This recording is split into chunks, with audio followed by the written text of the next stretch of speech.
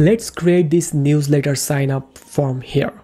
So first of all, you have to navigate to the WPForms that we have installed before starting this website creation tutorial. Not before, at the beginning. So create your form here, just click over here and let's take a look. It's just your email address and subscribe. Well, so here you can see newsletter sign up form, view demo. You can view demo. Okay, so I do not like this opt-in form. Let's constant sign up. Okay, let's create a blank form, newsletter sign up form, and just create a blank form from here. Now add email address. That's all. Just email address, and copy the text from here, enter your email address and subscribe button.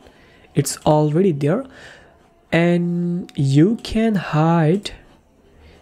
always hide the descriptions and level here. If I go to advanced, hide the level, and here you can see the placeholder text, and also change submit to subscribe. Go to the settings, and here you can see the button which is submit. Change it to subscribe, and it's subscribe Bing. Well, and everything seems to be looking good here. Click save, and let's make it 2 column.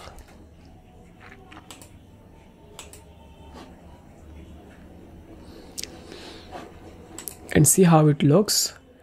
Copy, and here you can see use shortcode. I would like to use shortcode here. Reload the page.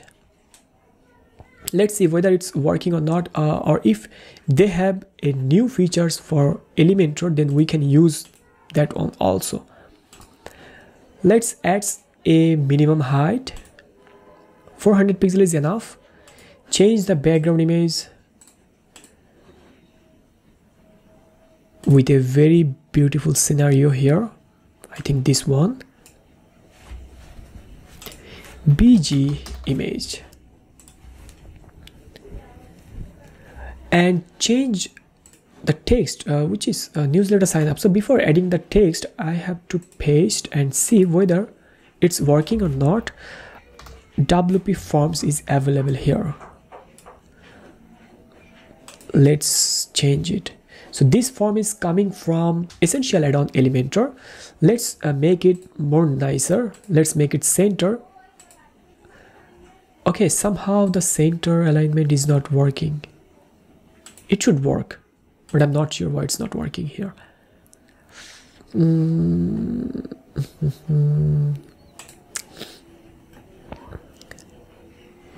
Input area placeholder.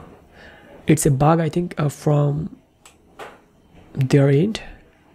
So technically it should work, but I'm not sure why it's not working as expected.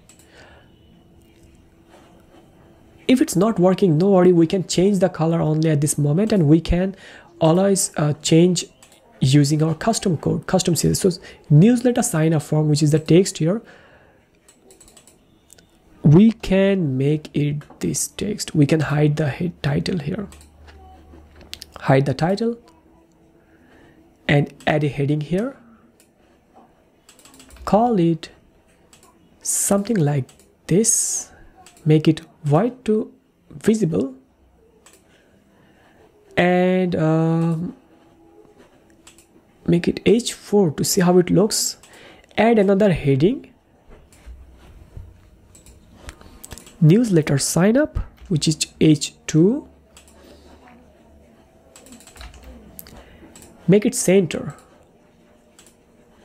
and change the background color to white.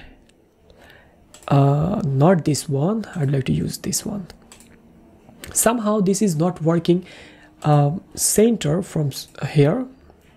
Maybe I have used here another setting, that's why. Let's remove this one. Let's remove the class from here. Click Save Change. I do not want to divide this here and make the email large. The field should display large here. In general, okay, so it looks good now. Let's save the change here and click Update to see how it looks. Okay, it looks like this, and make the necessary change very quickly here. Transparent and border radius. Okay, so I'm going to change it very quickly here. Label, field descriptions, input and text area, background color should transparent, and okay, the border radius should 20 pixel, not 20, 10 pixel, and the type should solid, width should 1. Okay, the border color, yes, it's working.